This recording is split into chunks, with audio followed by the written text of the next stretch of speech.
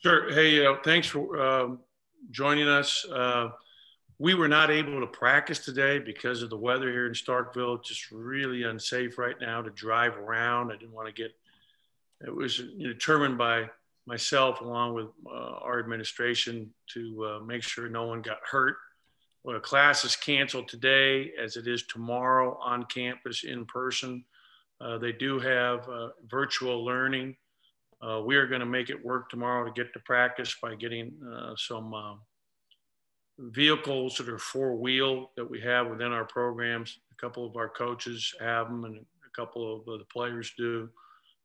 We anticipate the game being moved from tomorrow night to potentially Thursday. We are waiting to get confirmation of that from the conference office. It's going to be very difficult to get around here again tomorrow. The roads are slick. The airports are closed both today and tomorrow. The airport runways are frozen. So we're having difficulty and hope that we'll be able to, by Wednesday, have things start to clear up. It's supposed to get above 32 degrees on Wednesday, so that should really help a lot. Appreciate that, Coach. We'll start with Joel Coleman and then go to Paul. Joel, go ahead. Hey, Ben. I know after the game the other night, Iverson was talking about just the challenges of staying positive right now and trying to, keep everybody in the right mindset despite the struggles and things. I know with you guys not practicing today, I don't know how much you've seen the guys really since Saturday, but just from what you have so far, what do you kind of feel like the mood is and just what are kind of those challenges that you have moving forward, trying to keep everybody, staying positive and feeling good? Yeah, we met yesterday because we had a lift. So we lifted as a team at noon, and then we had a team meeting together for about 45 minutes and really tried to, get some feedback from the guys so that we can, try to finish really strong here these last 5 games with our performance and effort and intensity and preparation. And, my whole thing as a coach and talking with my team is, I just want to know that we're doing everything we can to be the best we can be. If we're doing our very best in our preparation and our effort and trying to execute the best we can, both ends of the floor, that's all I can ask as a coach. And that's all we want. And to have fun doing it, and really being together. And, obviously it was a very disappointing loss on Saturday against Vanderbilt, and give them credit. They played great. And especially, I thought Pippen was really good. Really ran their team incredibly well. But, we've got to be able to be tougher in that and not allow a team when it's 28 tie game with 5 minutes to go in the first half go on a run the way they did, because that really determined the outcome of the game. And I think our guys are actually going to benefit, to be honest with you, because the last 2 days, Joel, we're off, and some of these guys have played so many minutes. I think sometimes when you get 2 days off for your legs, it can really help you.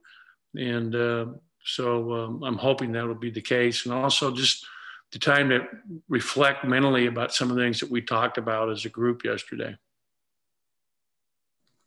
Go ahead, Paul. Coach, you had Derek Fountain in the starting lineup for the first time against Vanderbilt. What were your thoughts about how he reacted to that experience and your thoughts on the lineup moving forward?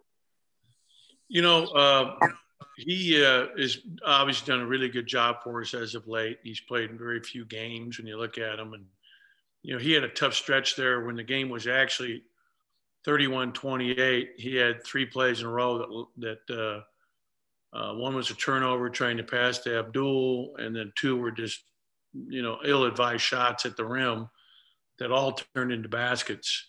And so, he had a tough game, which is kind of be expected. He's a freshman who finally played like a freshman for the first time after playing so well the previous couple games. And he's still going to be a major part of what we're trying to, get out of the rest of this year in terms of his playing time, because I think he's done a really good job. And in terms of who we start moving forward, that'll be, game by game.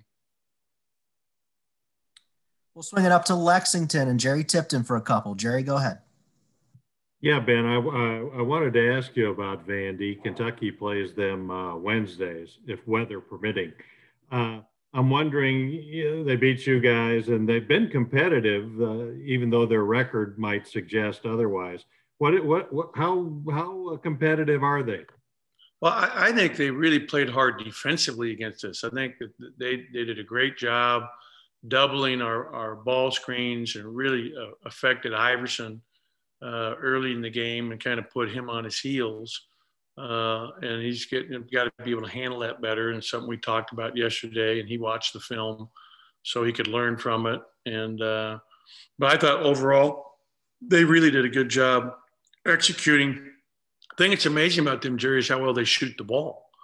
I mean, this is a really good three-point shooting team that has just about everybody on their team can knock down threes. And I think with what they've done, putting Jordan Wright in the starting lineup has been a big benefit for him because he brings toughness. And, you're right. The last 4 games prior to our game, they were in every single game at Florida. Could have won at Georgia, had the ball down one with 15 seconds to go, and had a chance to win that game. They beat South Carolina rather easily. And then they had one other game that was a close game with Auburn. So they're playing good, and they've been young. And Dessou and Pippen are 2 of the better players in our league. So that's a tough game for Kentucky, no doubt. That's at Vanderbilt? Yes, it's at Vanderbilt. Which yes. makes it even tougher. And I wondered too, how confident are you that the SEC tournament will be played? Because I know the NCAA has given conferences the option to not play a conference tournament. Yeah, I think that it will be played for sure. I'm very confident we're playing the SEC tournament. What gives you that confidence? I mean, the leadership of our league. Thanks. Appreciate it, Jerry. We'll go ahead and swing it over to John Sokoloff. John, go ahead. Hey, Ben. How have these guys kind of been in terms like the DJ Stewarts, the Iversons, the Abduls, like the leaders of this team? How have they been kind of off the court with the other guys the last week or so?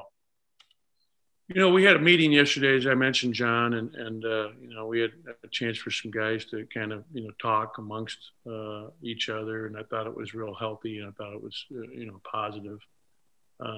We have good kids. I mean, I think they're very good with each other, very supportive of one another. And so, we've got to, regroup here and, finish strong in terms of, understanding that, we're only as good as each other, and we've got to be, all tied together and all, the understanding of, we're only going to be successful if everybody's pulling, in the same direction and, and doing the very best they can do. And as long as we're doing that, that's all I can, demand. I mean, as long as we're doing our very best, that's all you want as a coach. It's something I learned from John Wooden, that they didn't even, when he was coaching, it wasn't even about trying to win. It was just trying to play the best they could play and then let everything else take care of itself. That's kind of what I'm trying to get them to focus on. It's just be the best that we can be, and then everything else takes care of itself at both ends. And I had a quick follow-up to that. I know you can't probably get into too much of specifics of that meeting, but how constructive was it for your guys, and did they cover like a lot of ground, and yeah, how was it? I'm not going to get into particulars. You're correct, John. Let's swing it over to Garrett. Garrett, go ahead. Ben, the SEC obviously has a lot of talented guards. Where would you rank Sharif Cooper compared to some of the other guys you've seen, at least from what you've seen on film? He's one of the better point guards in our league for sure. When you look at him as a point, he's a true point, creates for others, can get his, score himself. He's really a smart player, very unselfish player. I've been very, very impressed with him. When you look throughout the league, and I've seen most everybody in a conference, and the guy that, to me, Herb is really interesting in Alabama because he's playing the point, and he's a very interesting guy to be your point guard and main ball handler. I thought Smart, and I think Smart is really special. I think Javante is about as good as it gets in terms of point guard in our conference. Really impressed with him. We'll go back to the top of the order and Joel Coleman. Joel, go ahead. Kind of along the same lines of what Garrick was asking you there, Ben, but I don't know how much you've gotten to watch Auburn overall. I don't know how much all the weather situation has messed with things, but just what's your general overall thoughts on them and what you guys will be looking out for whenever you play, whenever that game comes about? Well, I'm sure that Matt will let you all know as soon as we know more. I know it's not going to be tomorrow. There's no way we can get there. I mean, we can't drive there and we can't fly there. But hopefully it'll be Wednesday or Thursday at the latest. That being said, they're a really talented team. I watched their game against Kentucky and 82-80. And they're really played very hard against Kentucky there. And I'm impressed with their bigs. I thought that JT Thor played great. He knocked down 5 threes, really stretches the floor well. They're very long, very athletic, very good on the offensive glass. Alan Flanagan is one of the best, wings in our conference and really playing good basketball. Cambridge, they play extremely hard. They're very good in terms of trying to, pressure the ball and get after you defensively. They're a great offensive rebounding team.